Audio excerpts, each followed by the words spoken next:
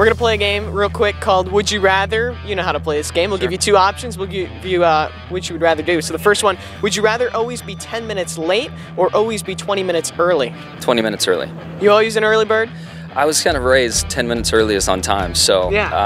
I'd much rather be early. I like that. Would you rather always be 2 sizes too big or 2 sizes too small in terms of clothing? 2 sizes is a big gap. I'm going to have to go with big so that I'm comfortable.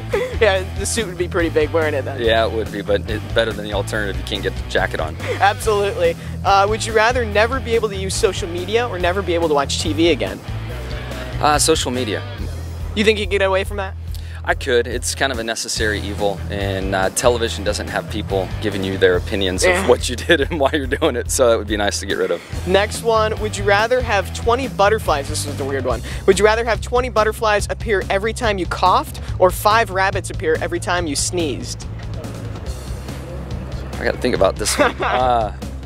It's an important decision. Yeah, I would go with rabbits because my girls would love to have pets. Oh, so you'll sneeze a lot and they'll just show up? Yeah, we'll have rabbits everywhere. I like it. Final one, would you rather change your accent every time you speak or have a different height every day?